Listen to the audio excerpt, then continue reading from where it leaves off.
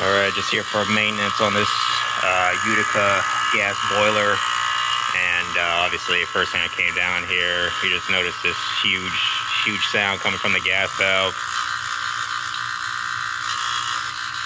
And it feels like the actual top of it feels pretty warm, so give them a quote obviously on swapping that gas valve out, because they put like clamp on it or something.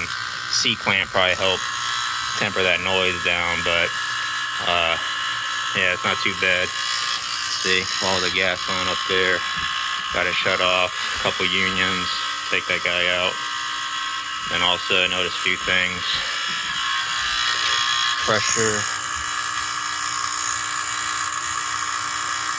a little over 20 psi.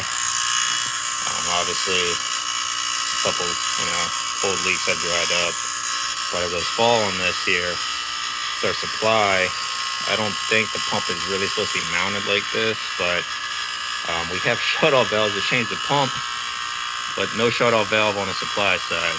And then also, the air scoop is piped backwards. Yep. Supply. Facing, so obviously it's been like this for some time. Look at that. Obviously this has been an issue, and I loosen this, we're leaking, so I don't know if he's gonna want to do all that, but yep.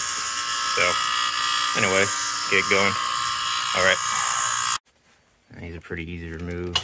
You just lift up like this, and then it comes out.